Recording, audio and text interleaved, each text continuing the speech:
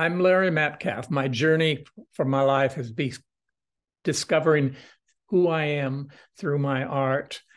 I am a maker. I am a teacher. I'm an advocate. I am who I am, and I have discovered every year who I am or who I want to be or who I should be.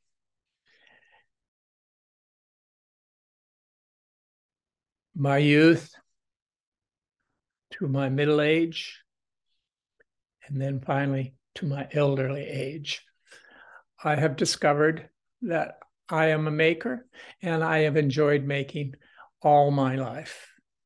You might put the quote in quotation an artist, but I always like to consider myself a maker, a person who is manipulating materials and learning about a variety of materials and techniques, whether it be fiber, ceramics, metals, collaging, painting, or drawing.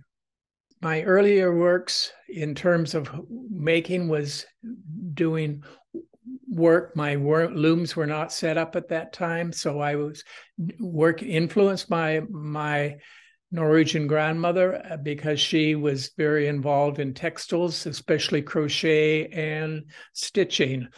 So I was concerned with fetish forms, and I did a lot of needle weaving. Fetish forms had a spiritual quality to them. They had a native quality to them. They spoke to a primitive kind of approach, and I began to work with needle weaving using a variety of natural materials.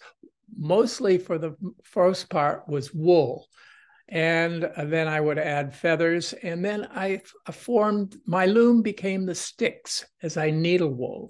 And then I began to move them into sculptural forms because I could pull them together. But I also was interested in doing wall pieces. And always was I interested in using natural materials in most of my art, as you'll see as I move along. And I began to work large. I started smaller in my fetishes and began to work larger and began to add other materials, but I began to become more texturally involved. And with the knots that I learned how to use the Ghiardi's knot, and I could do the knotting and the yarn could be left hanging. And so I began to like that kind of texture. I have always been involved with texture in my life, whether it was visually two-dimension, whether it was third. Texture was always important, how something felt. I always liked to feel things. So my hands were important. And I began to discover, like I did through my grandmother, as she would sit, I began to, with a ball of yarn and a line would go, and she'd have a hook, and she would loop and loop and loop and crochet. And the crochets would be flat, but could go into different shapes, and the shapes would be added to shapes. And most of the concepts that she had were utilitarian. They were to be beautiful, but they were to be used in the house as coverlets for the most part, or bedspreads.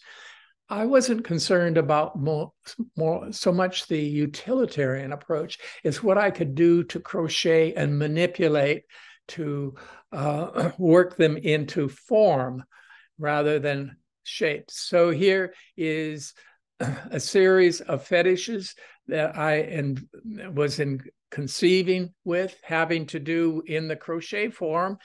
This case was fish. The idea of floating, or if it was birds, the idea of flying, being free, or being able to float. And I am who I am. I wanted to go in different directions. I wished I could fly. I wished I could float. And so I began to become involved with crocheting and form, and I began to use color as I learned to use color in designing.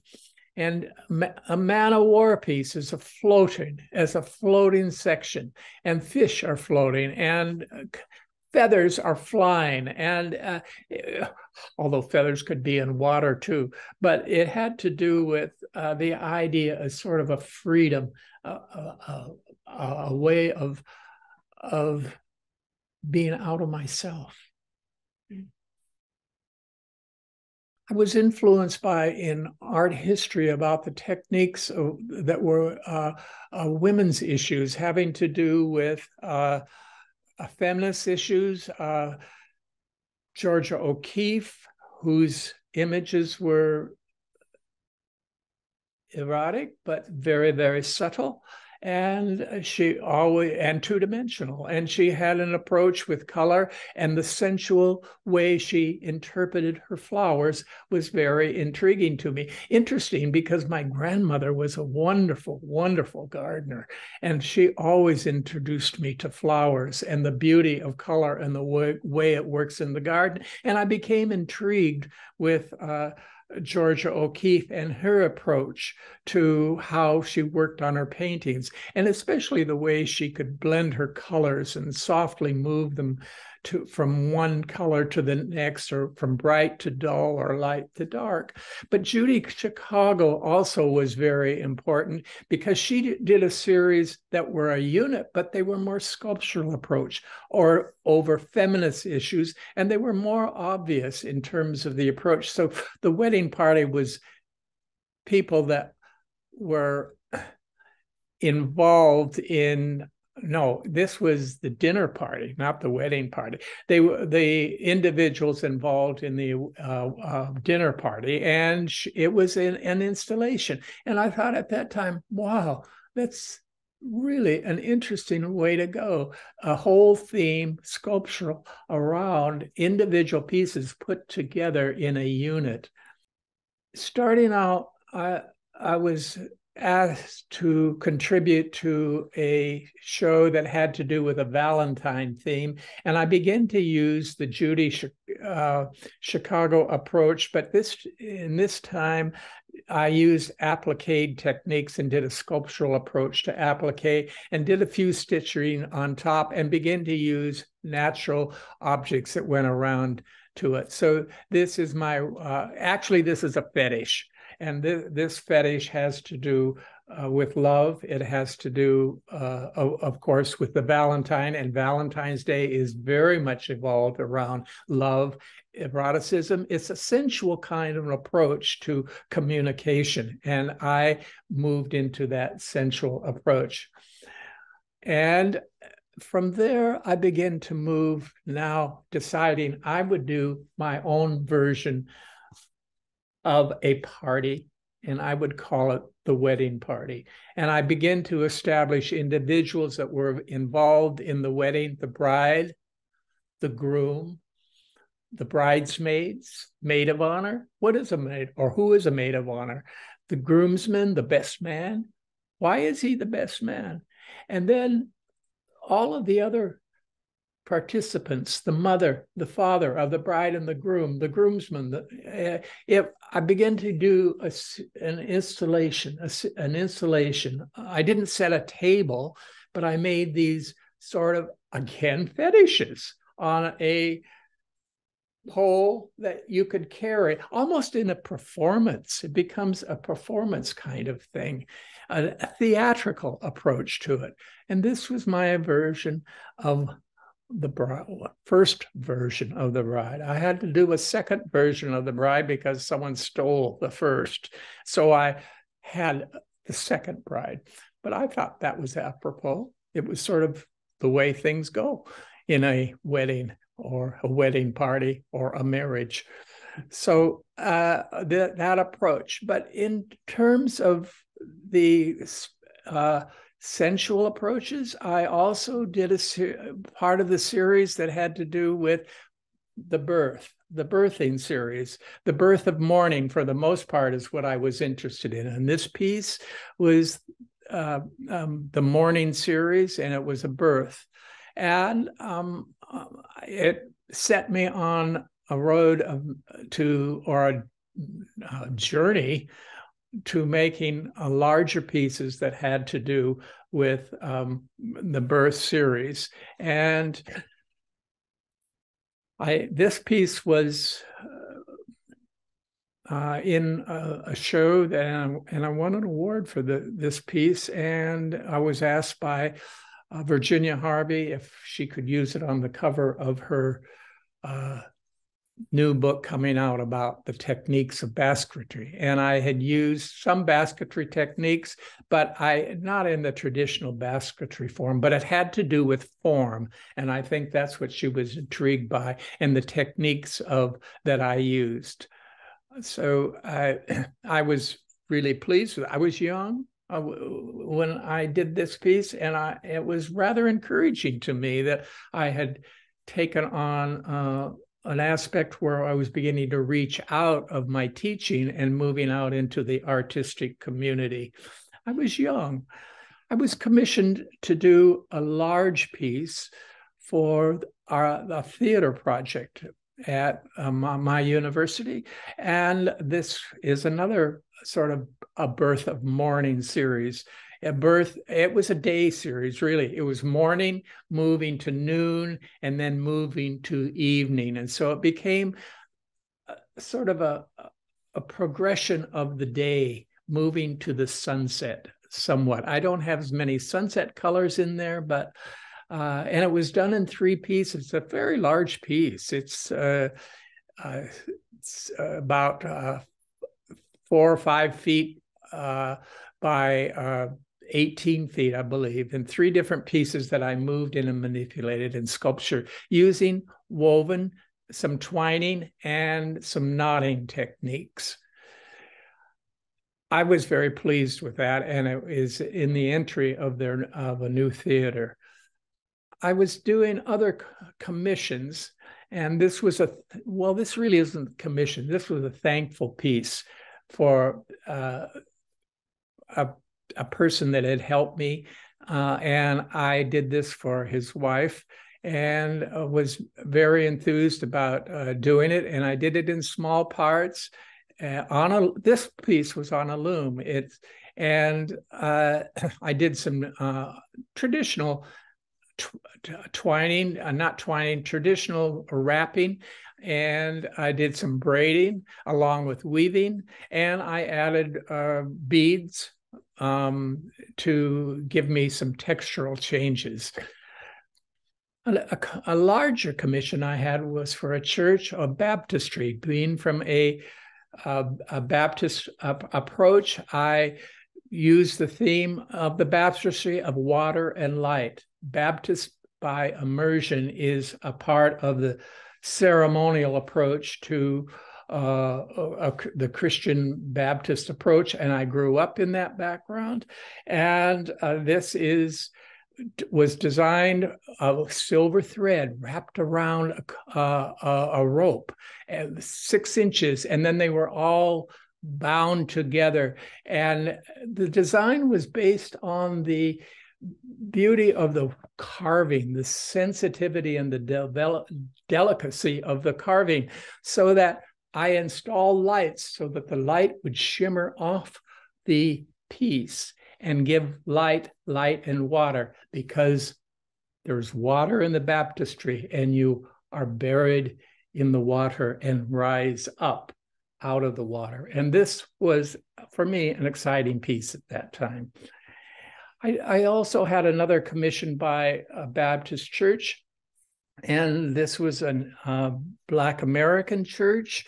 And I worked with the designer, and it was inspired by the architecture of that church, which was based on some African approaches, and some of the colors on the outside of the church were very African in approach.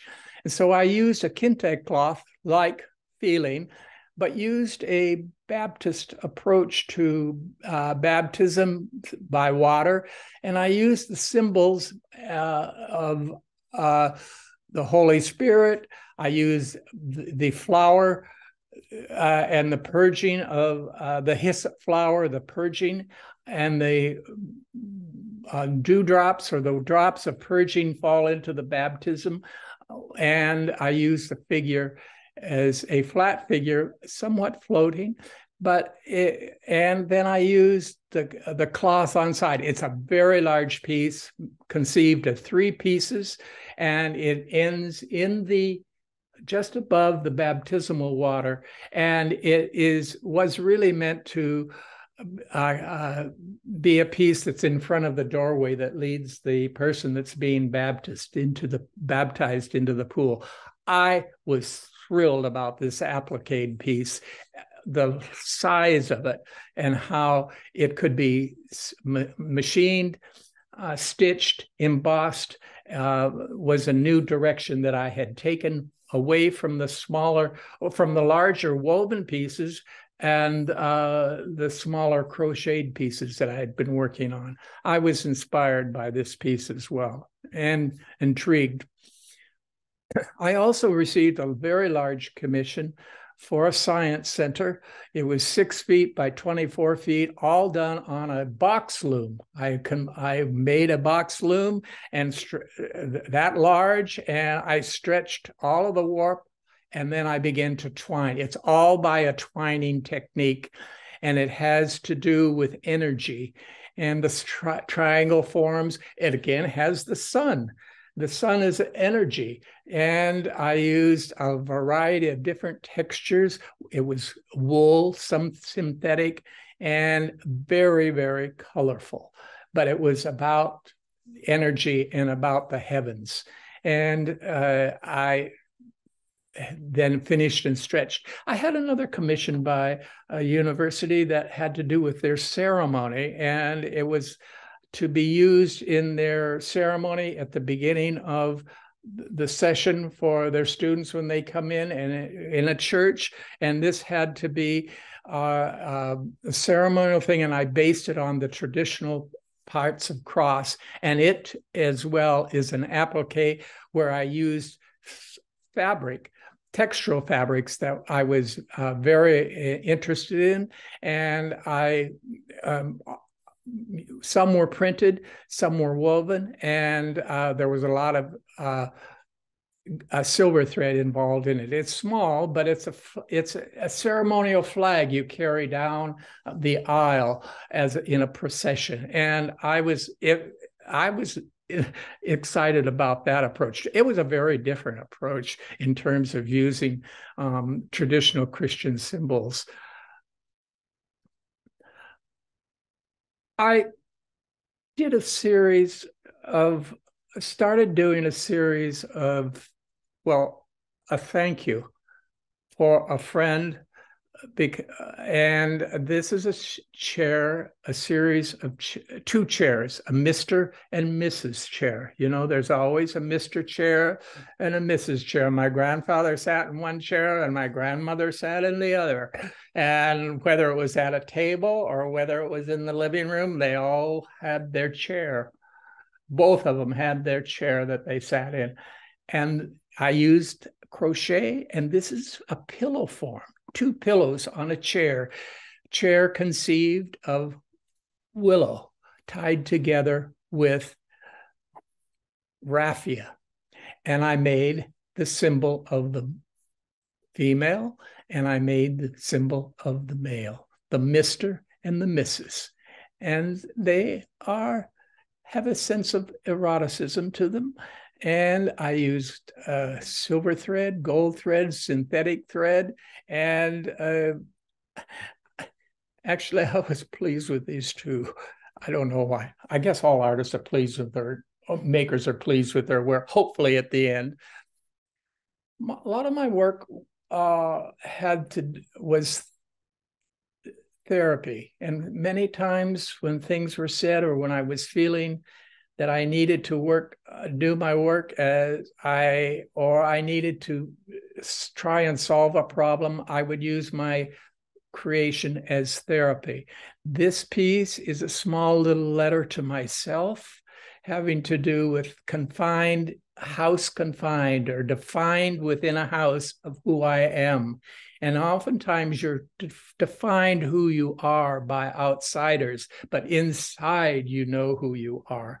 And so this was, in a way, me speaking to myself. I'm defined of who I am, and that I work it out as therapy. I speak to myself, whether I speak to anyone else, I speak to myself. And in a way, that's what a lot of art is about. This has to do with a series of, well, it actually is a Adam and Eve. Who was Adam? Who was Eve? And I used the Holy Spirit, the dove in the form. I used this silver feathers that I put silver leaf on. And on one side, I have Adam, and the other side, I have Eve. And it, in a way, it was a therapeutic piece as well, but it's a larger piece. And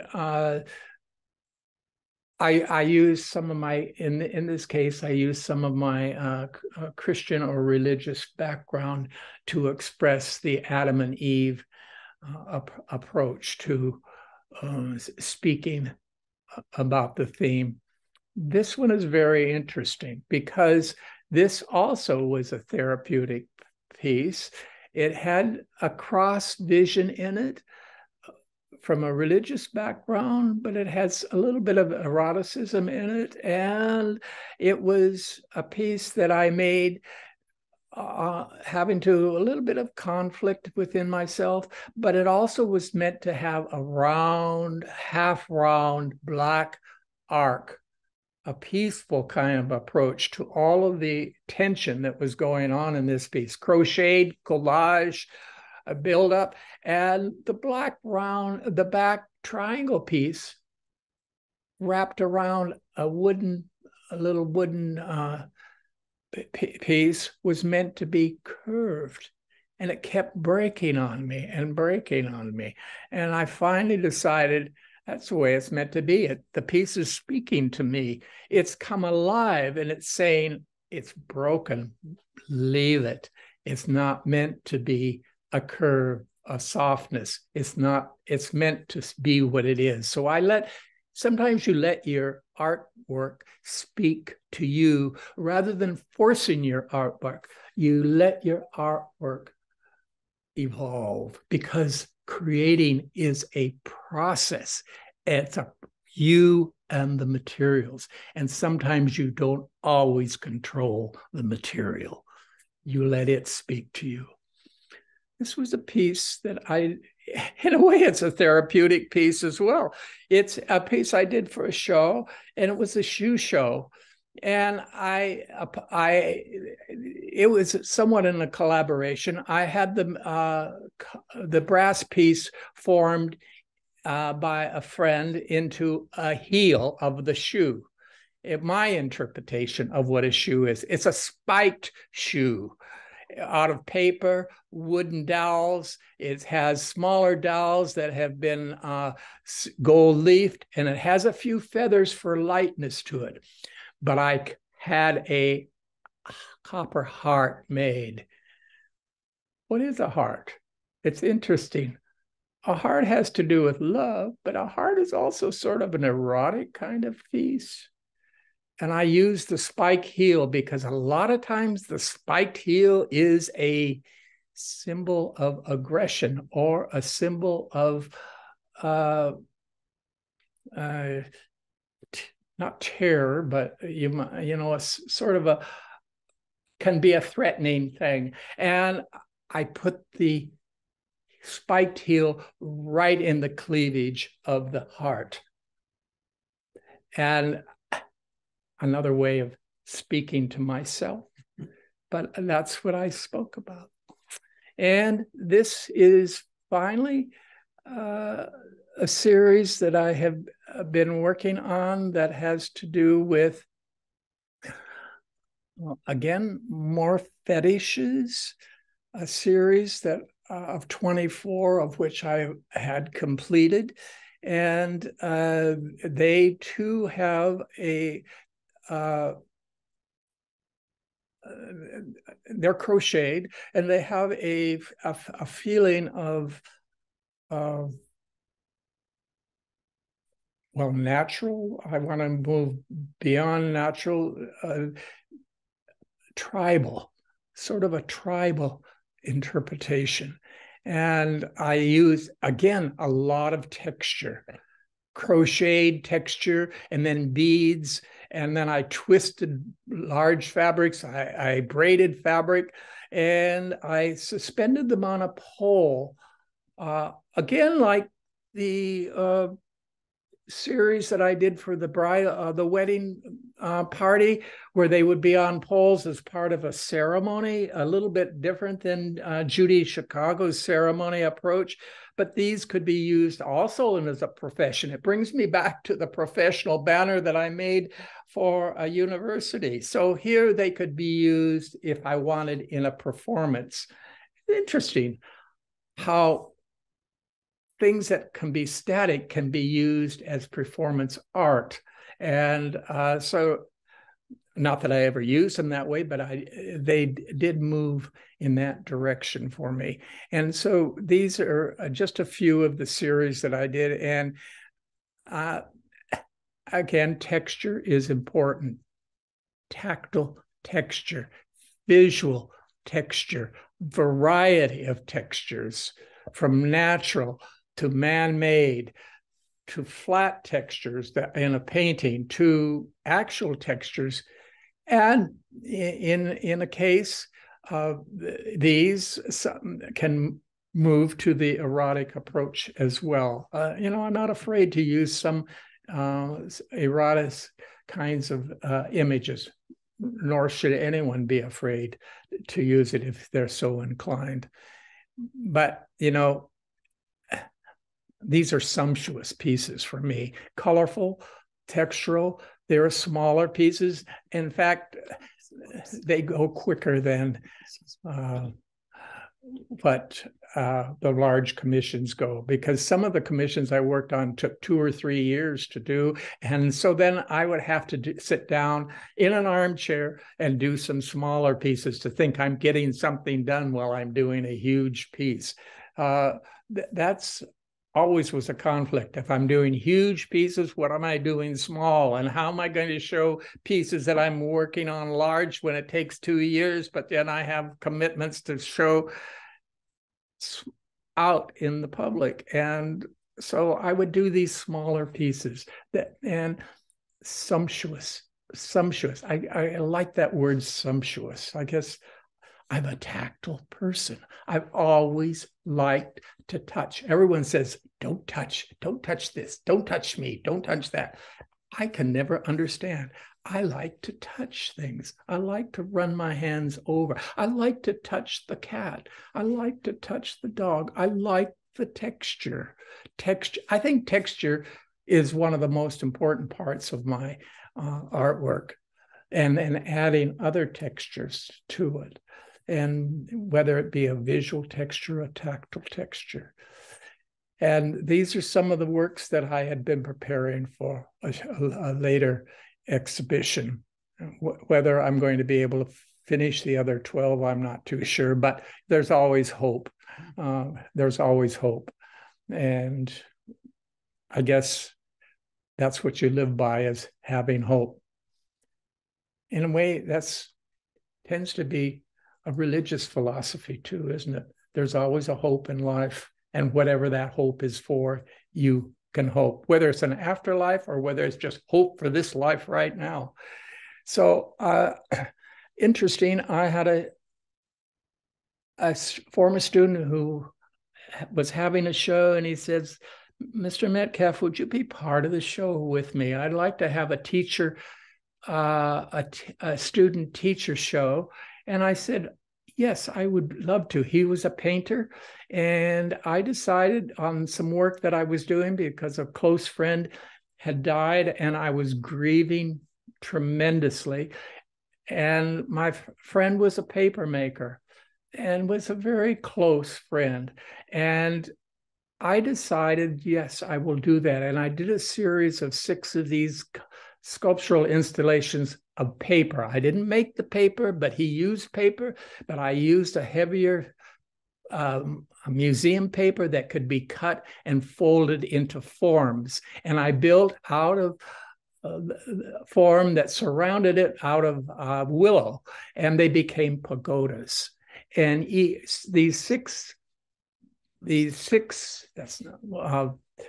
forms had to do with grieving. Each time we talked, each time we touched, each time we communicated. So it was a grieving that was very personal for me. He was a very close friend, and I needed this time to change my work. And well, I really haven't changed my work, but I needed another direction. And in a way, it became therapy for grieving. And there are many reasons why you create artwork, and one of them is therapy or for grieving.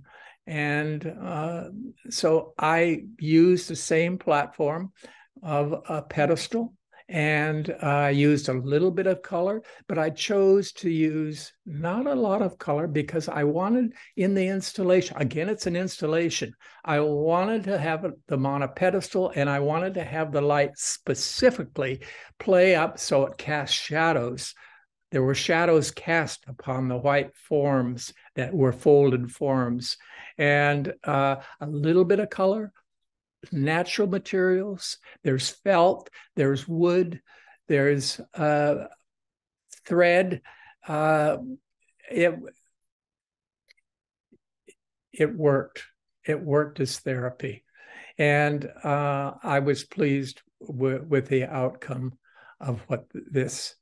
Again, it was another installation, more than just a show. These are some part of the series, the same part of a series that I've been working on for their crocheted pieces, and part of the 12 that I have finished for an exhibition of 24. The teacher, you know, it's interesting. My grandmother was the teacher for me at a young age. She crocheted, she appliqued, she stitched. She was a gardener, beautiful gardener, wonderful gardener. Her gardens were just beautiful. They were basically flower gardens, but she knew how to put things together, and she would encourage me and influence me. She'd take me to her sunroom that overlooked her garden, bring me paper and brushes, and she'd say, "Larry, draw what you see." And I would sit there and I would draw. She encouraged me. Her Norwegian approach to the arts and basically, as I said, her approach was utilitarian, but she knew I had something that I wanted to go beyond that. And she encouraged me. All of my teachers had taught me, but all of my teachers had encouraged me. And that's the exciting thing I have felt about teaching, is encouraging people, whatever talent they have, if they can develop, but encourage it and help to nurture as best you can. So a teacher really is an advocate for you as well. And my elementary teacher, I learned how to create purple in the second grade. She didn't tell me how to do it. She gave me the experience of how to learn how to do it. My fifth grade teacher influenced me on how to create large murals for the classroom. Each month we did a group and work in a group. We would work in a group and create these large murals because our classroom was a portable outside of the classroom. Oh, your classroom is a portable. You don't get to be in the other. She created an environment, again, an installation of a room for learning. And I was so excited by making these murals and learning how to put water in a big sort of box she had, and how to put water in and splash the water in, and how to put the fishes in and have the aquarium. It was an experience that I learned. My junior high school teacher, I went to him and I said, I want to be a teacher. And I said, I want to be an art teacher. I did a lot of music. I did accordion, I sang, I danced, I did all kinds of things. I tried some acting. I did all kinds of artistic things. But I went to my 9th grade teacher and I said, I want to be an art teacher. I said, but what if I'm not a good artist? What if he said, you don't have to be a good artist, but you can be a good teacher.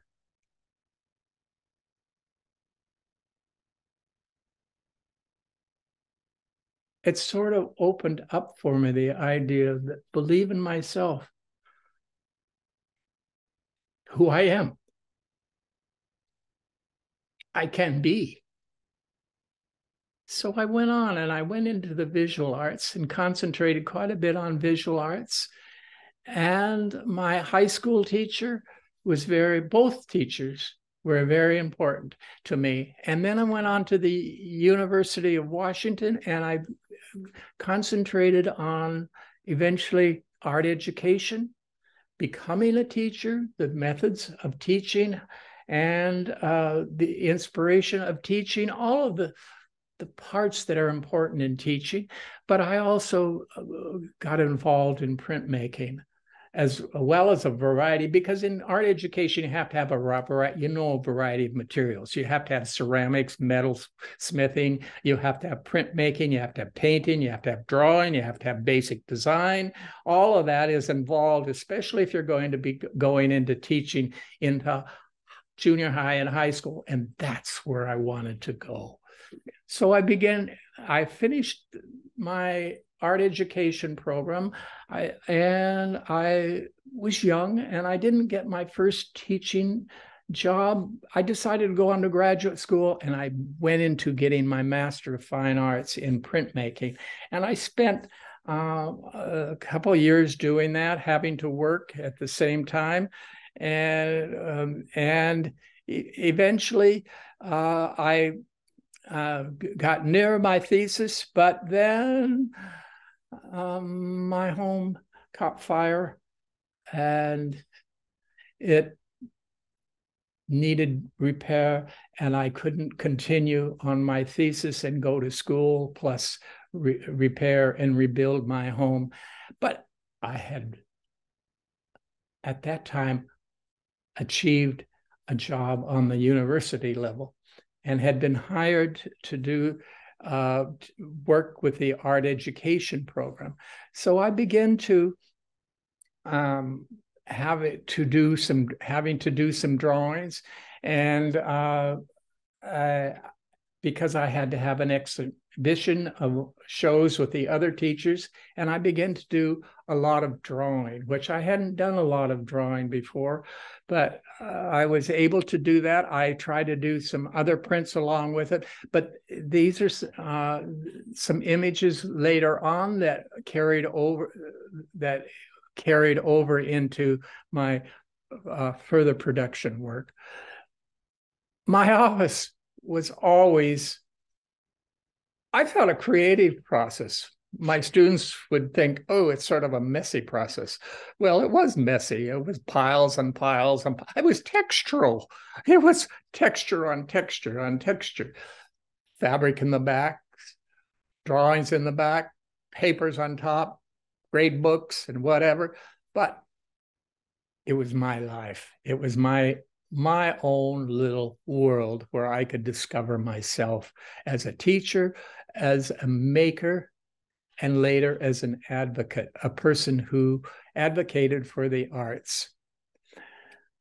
In the meantime, while I was doing this and while I was trying to finish my thesis, I was asked to finish this design work that had been done by the former chair of the art department, who moved on. But he said, the new building is having this new bell tower, and I have done the design work for it, and it's all been done in scale. Can you do and implement and get this done? Because I'm moving on. And I said, I will do it with my students. And so my students and I scaled this up to this size from a little drawing that was maybe 8 inches. And we scaled 3 sides of this bell tower up to the size that you see it here, and then cut out the forms that were to be cast in cement. It was my first huge piece that I had to worry about. And it wasn't my piece as such. I was just the maker of it, designed by someone else. But I was enthralled with doing it. As a professor of art at Seattle Pacific for years, I helped develop the art department, the art education department, especially. That's what I was brought into to Seattle Pacific, was to help develop the elementary education, especially. They had a secondary education as well, and I moved on that. The enrollment basically was high on the elementary level, but because you didn't always have the art majors that were going into elementary education. So I became the teacher I wanted to be, and I was able to become I was able to be the maker as well as being the teacher. But so in deciding in working with elementary teachers, I also needed to be working with elementary children at the same time. So I started the elementary education program outside of classrooms, and the classroom for teachers, and I would be teaching children on Saturdays and helping the prospective elementary teachers be involved in working with the children at that time. It wasn't all theory in the classroom. It was actually being involved with children as they were working with art and the lessons that I was giving them, and they were helping to learn. Later on, after I retired, I went into working with elementary children in an after-school program with Nancy Loram. And that was, in a way, my capstone of teaching. Was eventually, when I retired, I went back to the elementary classroom, leaving the university classroom and preparing teachers. I came back to my beginning. You sometimes go full circle. And in a way, that's where the circle has no beginning or it has no end. It all ties together. And I think in this case, my life tied together around teaching, being the maker of art. But along the road that you travel to the horizon, one perspective, you keep in one point perspective, you're always heading for that point to the horizon.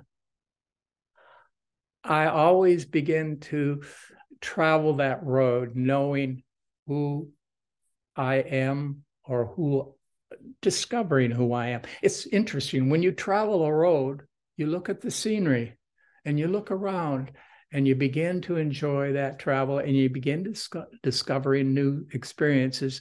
And that's what I did. And as an advocate, I began to work with Allied Arts. I began to work with Northwest Designer Craftsmen. I worked as an advocate for many other organizations, the importance of the arts. I worked in presenting the arts to church groups, music, especially music, through not actually being the musician that I was in my youth, but actually presenting the arts in a religious approach, working with Quincy Jones's mother, Sarah Jones. We would go out into the church community, and I learned an awful lot from her about the way how she felt about the church and the arts in the church and sharing. I worked with the Bellevue Art Museum. I worked with many other museums and galleries doing advocacies for the work. I also presented much of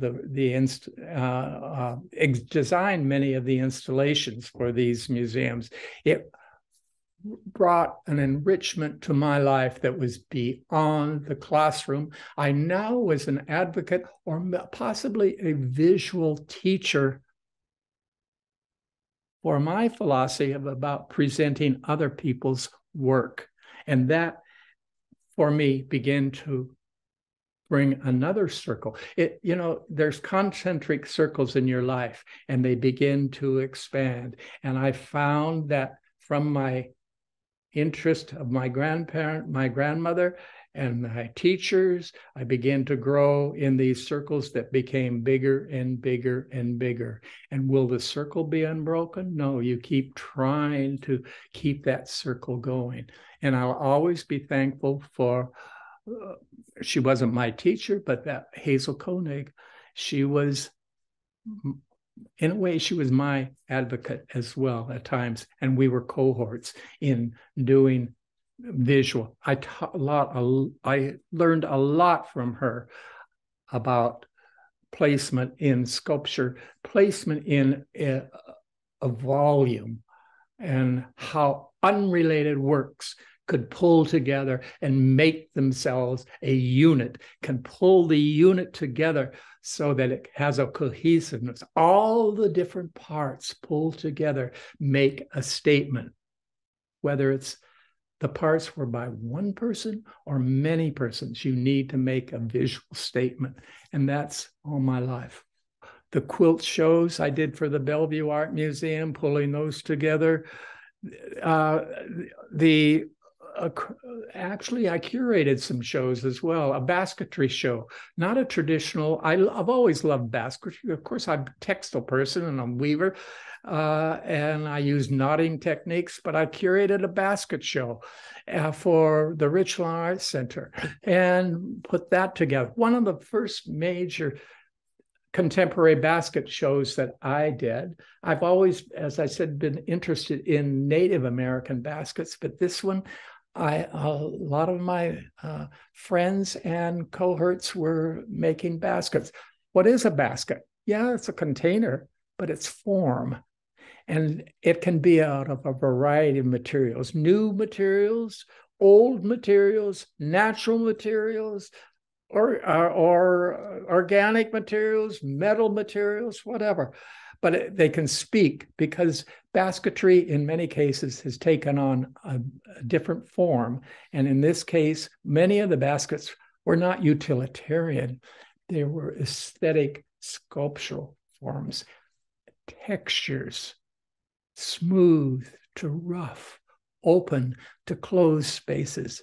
This was a very exciting show for me to put together, of people that I knew, people that I didn't know, and curating it, bringing it to a vision that I had. So, many good friends, my friend Donna Anderson, Bob, and actually this is Donna's basket, and it's not really a basket. What is a basket? I guess it's a sculptural form. It can hold something, but maybe it doesn't have to. Why not? Why can't it be something else? Look at one thing and see another. It becomes an exciting kind of interpretation.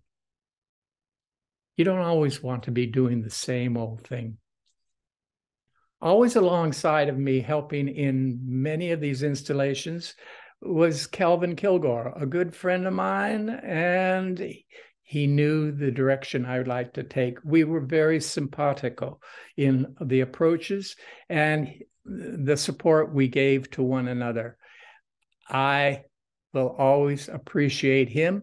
I have traveled the show road. I have traveled the teaching road. I have traveled the advocate road, but I have always needed some friends or people, spouses beside myself, giving me support.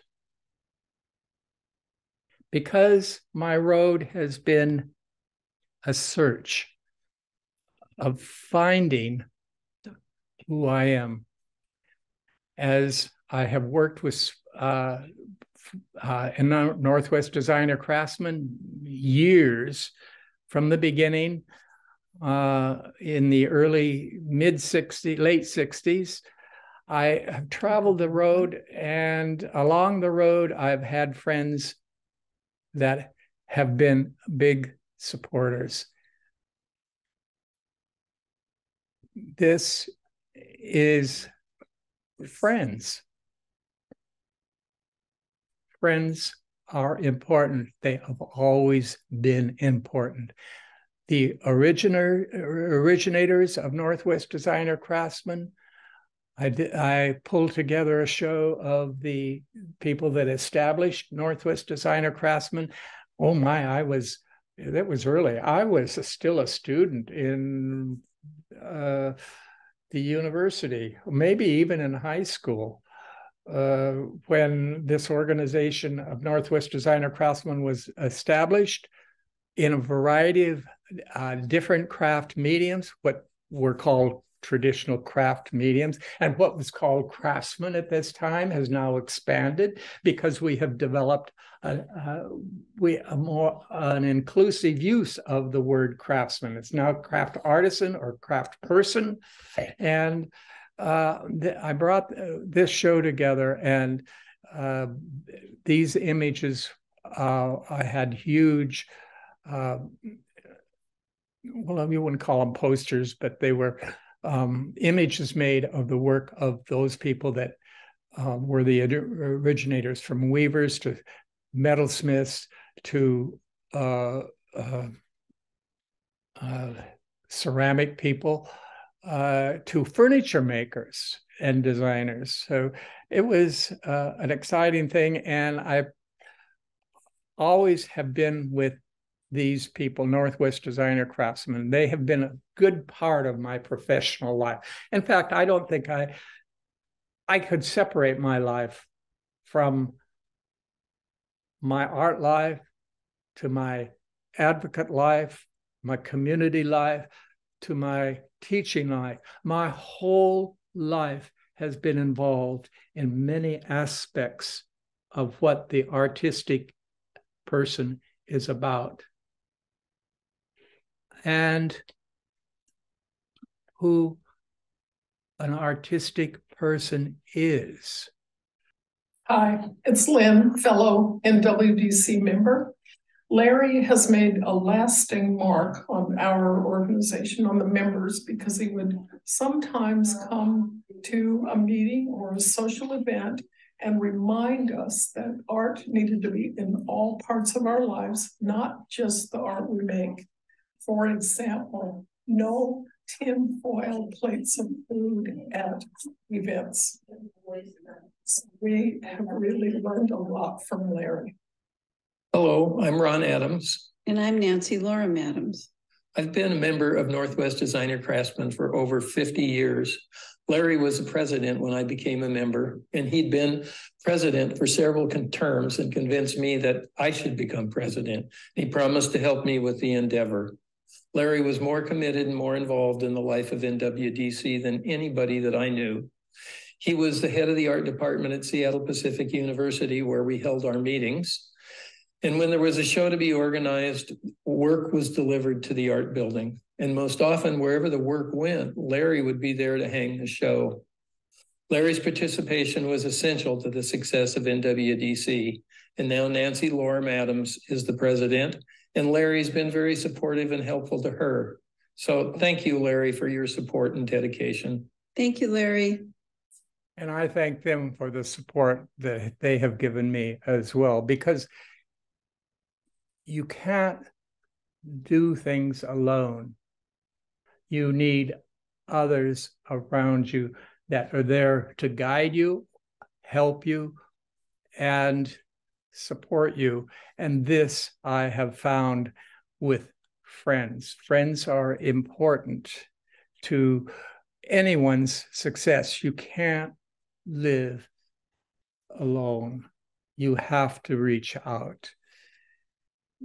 Whether I'm an angel with a halo, well, that's debatable, but at least you can have a good cup of coffee out of a cup and enjoy the coffee or tea or whatever else you might like to combine in that cup.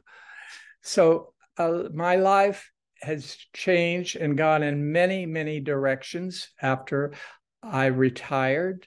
I kept going on as an advocate, but I tended to look at whatever I did as a new creative approach to my life. Whether I go back to working in an area that was consumed in the restaurant business to support my way through university, or whether it was in the design business to support my way through the university, or to establish my more development in the universe in my life, it was always with friends being important to me. And without friends, you can't do it alone. You need friends. And friends have always been important. And I will say that family has always been important to me. As much as they could be, my family, my children. And in my travels, I have gone in many directions. I have gone, my travel hasn't always been one point perspective, but you know, my wife has always been a very huge supporter in the direction that I've taken, the direction I've taken now. She's been there to guide and to help me. And for this, I will always be thankful, because she was a spiritual part of my life. And that I will always be thankful for. I am who I am, and I discovered who I am, and I discovered that, you know, I was an illusion for all my life, and I had to let go, or was forced to let go of that illusion. I am who I am. There's a part of my life that is gay. Many would call it happy. Well, I'm not sure it's happy, but it's an understanding of loving. And it's an understanding of yourself. Who am I? Who am I to others?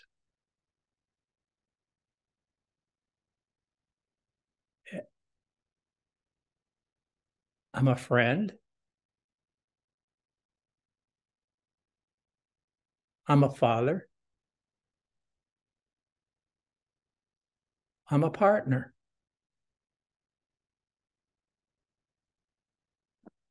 The first noble truth of Buddhism is that life involves suffering. Aging, sickness, and loss are inevitable. I've learned that friendship is not only what you can give, but what you can receive. And you know, a lot of people don't know how to receive friendship. But you know, if you give, you receive. And in a way,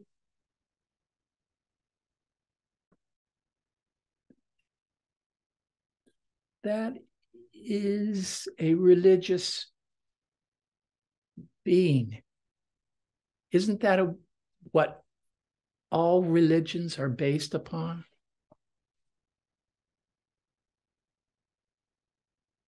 And whatever interpretation you have, you are a person.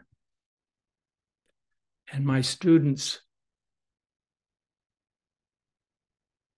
were people. They were persons. They became friends. And that was an important part of my life. Russell Day, to the age of 106, was a part of my life. Artists were a part of my life. Without them, I would be nothing. I enjoyed being with people. I think the hardest part of my life as I'm going through now is not being able to be around people, not being as mobile, not being able to drive. It sort of gets you isolated. So you try other ways. I have been drawing and making cards like I started in the beginning of my life, from my elementary years, drawings, making my drawings, my art became my cards. My cards and notes became my art. They became my communication. Ron Adams, he and I as elementary children played kick the can in the middle of the street on long summer nights. Support from friends within Northwest Designer Craftsman. They encouraged me. You don't get anywhere unless you get an encouragement, whether they agree with you or not. Allied Arts, my outside organization, people became friends. Advocate, I was an advocate. But more than that, we were searching, all of us were searching for a relationship that's friends. Friends need friends for the most part. And they can be happy, they can be different, they can be whatever they want to be. But if you understand and know who they are, and they know who and understand who you are, they can communicate to your life and you can communicate to them. Lars, my goodness, we sit there behind a mask. We've taken the masks off many years ago. But yes, I am who I am. I was an illusion. I have moved on. I am down to the point in my life sitting in a chair, now to the point where as a person I'm making those cards and I'm writing those letters. And I've decided, as my 10th grade language arts teacher said to me, why don't you, because you're a visual person as well, why don't you draw in the margins of the paper that you give to me? They don't have to be just one way of presentation. You can present your own originality, and you can do it with visual images along with the written word. I have never forgotten that. And this has become my signature. My face with my glasses, my hair receding, some eyebrows, and an image coming from my mouth, as well as my written words that I either now type or would have handwritten before. I am who I am. I am no longer an illusion. And the journey for me has been discovering. Isn't that what life is about? is to discover. It's just not to make. It's not just to teach. It's just not to advocate, but is to realize in that journey, you are who you are. You are a person, and you realize the words, I am who I am, and I've traveled the journey to discover.